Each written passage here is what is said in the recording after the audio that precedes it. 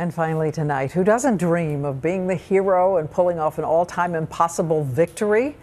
Well, everyone is looking at a videotape tonight and asking, did that really happen? ABC's Josh Elliott takes us straight to the magic moment. Some are calling it the greatest finish in sports history. And Chris Davis takes it in the back. An unimaginable ending. There goes Davis. Oh my God! Davis is going to run it all the way back. Auburn's going to win the football game. Auburn's going to win the football. It was set up by a string of dramatic moments too numerous to detail. But with just 43 seconds left in the game, a game-tying touchdown pass by Auburn. So Alabama gets the ball a final time, but is stopped on this play.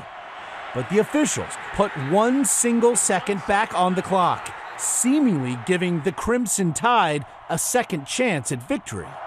But instead of Alabama's regular kicker, Cade Foster, who'd already missed 3 field goal attempts in the game, out came freshman Adam Griffith.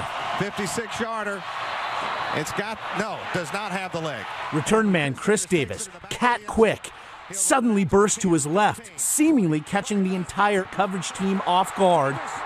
This play will go down as one of the top 3 all-time plays in college football, if not the best. Was it the greatest ever? Absolutely the most incredible. Give me just 1 second. Of course it did.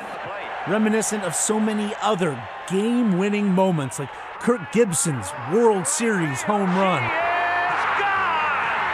Or determined Kerry Strug battling an ankle injury to help win Olympic gold.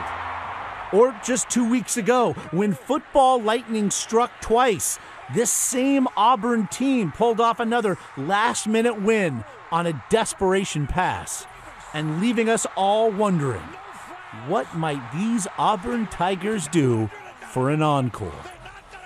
Josh Elliott, ABC News, New York.